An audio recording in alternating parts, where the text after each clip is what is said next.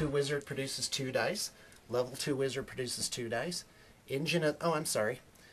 Here's the level 2 wizard. Engine of the God produces an extra dice. And here we go with the spells. Okay, let's try Uranon's Thunderbolt. I'm going to use his 3 dice, and I'm going to cast it on them. Here it comes, 9 up to make it. And that makes it with an 11. So now my opponent decides to scroll it or do a Dispel dice on it. You want me to roll it? What does it do?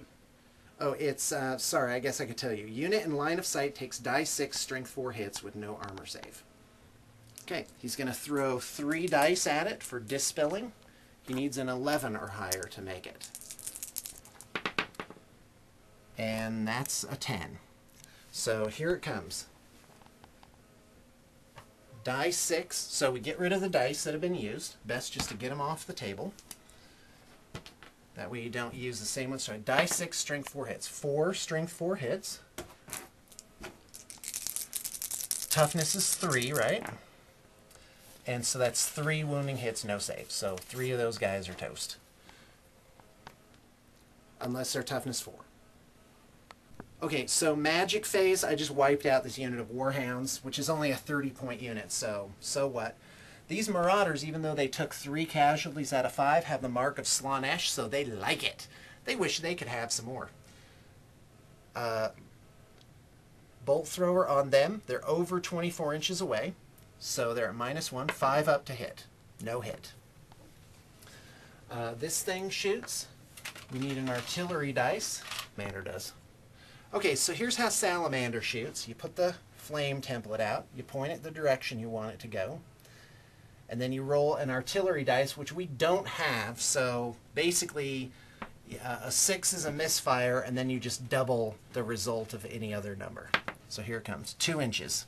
So it goes 2 inches, and then whoever's covered is affected, which is nobody. So that's effectively a miss.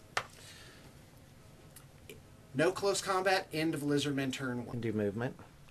Okay, we have knights moving around on this flank here. And this was what I think is a pretty good move.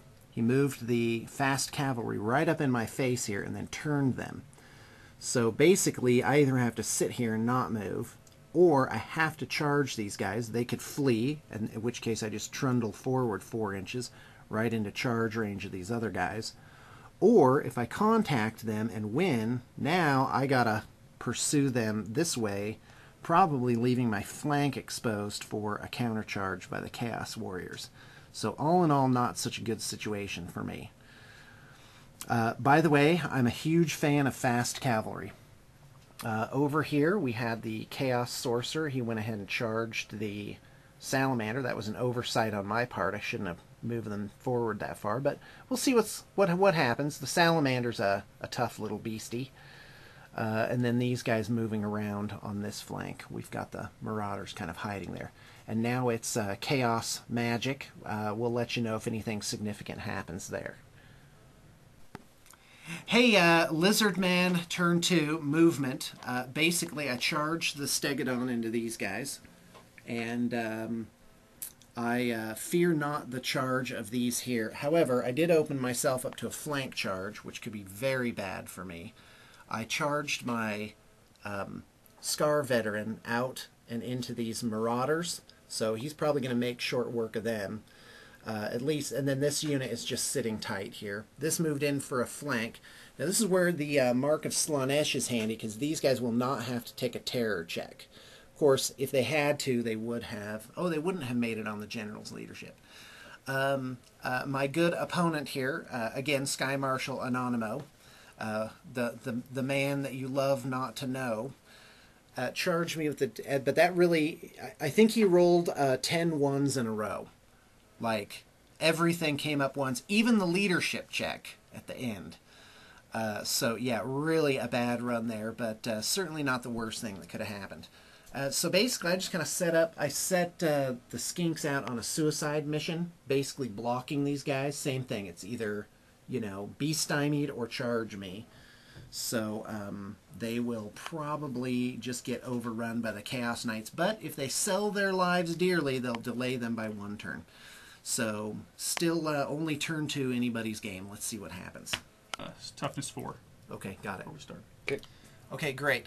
We're doing this combat here, which is a ancient Stegodon and the crew versus these Chaos Warriors. So the Stegodon Ancient needs 4 ups to hit. He gets 3 attacks. Let me use these dice instead. That's 1 hit, Strength 6 versus Toughness 4 is 2 up. So 1 wounding hit minus 3 to the save. So they have Chaos Armor, so they need 5s. Yep. So I got a 4. Okay, so 1 guy dies. And then now the Skink crew, there's 4 crewmen needing 4s. So there are 3 wounding hits. And then they need 5s to wound, Strength 3, Toughness 4. 1 wounding hit. No modification to the save.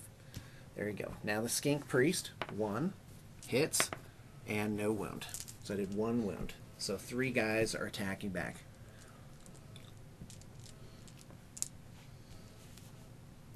How many attacks each do they have? 2 and then So- 3 for this guy. All right, 7 attacks back from the Chaos Warriors. 4. You and need 3. to split them between the Skink crew and the Stegodon. My recommendation, kill the crew for combat result. 3 ups to hit. Good. And 2 ups to wound.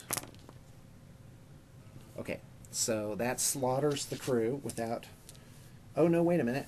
Oh, rock on. They get a 2+ save standing up there on that howdah. Okay, so it would be their strength 4, right? Yep. Okay, so they need 3 ups to save. 4 wounding hits, you say? Yep. Okay, here it comes. That's 1 guy dies. So let's put a little wound marker on there That wasn't bad. to indicate that 1 skink has died. A little heart-shaped grave. I imagine skinks make cute noises when they die.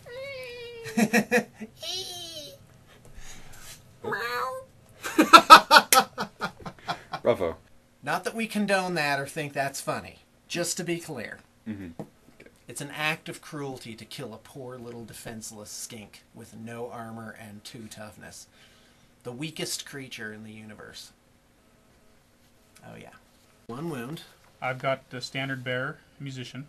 Okay, so you have a banner, so your score is 2. Mm-hmm. Who's got the outnumber? Oh, I have yeah. 7.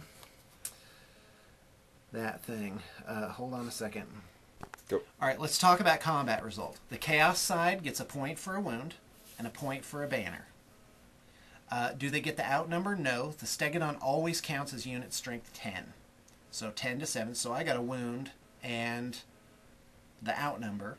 So it's even. So it's a draw unless one side has a musician and the other side doesn't have a musician. And you have a musician, in which case I lose the combat by 1. So here it comes. The Lizardmen have scaly skin, cold-blooded, which means they roll 3 dice and take the lowest 2. His leadership is 6, stubborn, so he tests on a 6, and this guy confers his leadership to him. Now, I don't know if that also gets the bonus for being stubborn. Well, let's roll and see if it matters. Here it goes. Lowest 2. Oh, it does. No, it doesn't matter, because even if it's on his at -1, a 7 would still make it. So Stegodon holds. And that's the end of Lizardmen turn 2. See, the turns can go so fast.